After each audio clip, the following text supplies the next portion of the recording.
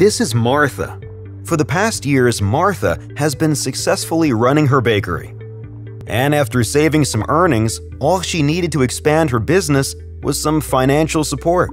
And that's when Sparkasse changed her life. With available credit to make her dream come true, sales went through the roof.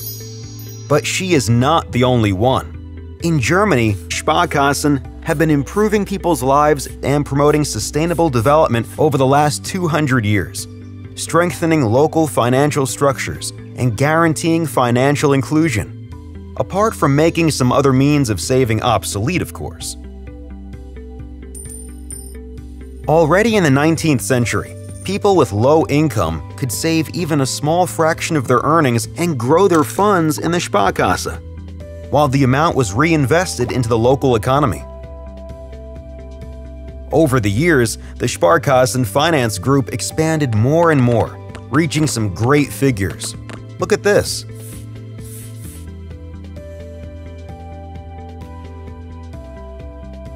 And the principle of its foundation lives on today, allowing everyone to better their lives regardless of their social status, as well as the equal treatment of clients. Alongside a strong commitment to the development of local business is its public mandate. What also sets Sparkassen apart is that they have no owner. Legally, Sparkassen are under municipal trusteeships. This means that a municipality is the responsible public body of a Sparkasse, but not its owner, since they hold no shares. Sparkassen are run by a supervisory board, consisting of city council representatives, citizens, and employees who ensure that the Sparkassen fulfill their public mandates, and a management board composed of bank professionals who are responsible for the day-to-day business. Sparkassen also have a decentralized structure. What does this mean?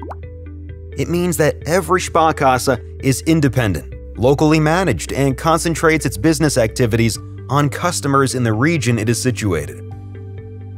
Its regional principle is laid down by law and assures that Sparkassen only operate branches within their own region.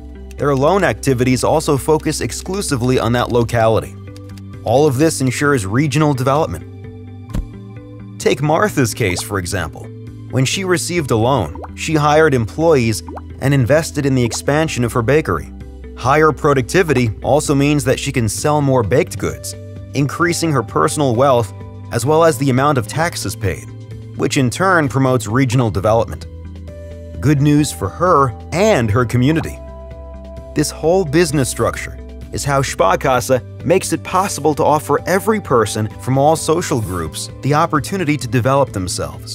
And that makes Sparkasse different from other financial institutions and one of the biggest and most successful bank groups from all over the world.